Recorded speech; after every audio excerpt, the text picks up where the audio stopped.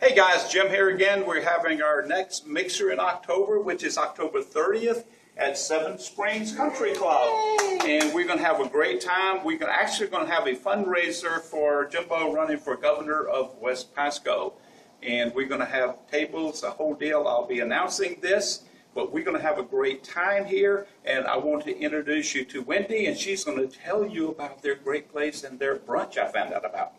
Hi everyone, Wendy McCann, Clubhouse Manager, Seven Springs Golf and Country Club. We have 36 holes of golf here. We have a great par 64 Challenger course to bring your children out and learn the skill of golf and the love of the game.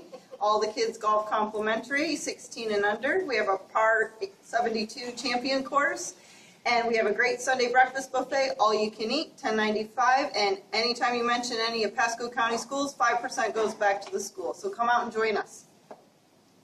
Okay, guys, that's it. We'll see you the 30th at Seven Springs Country Club.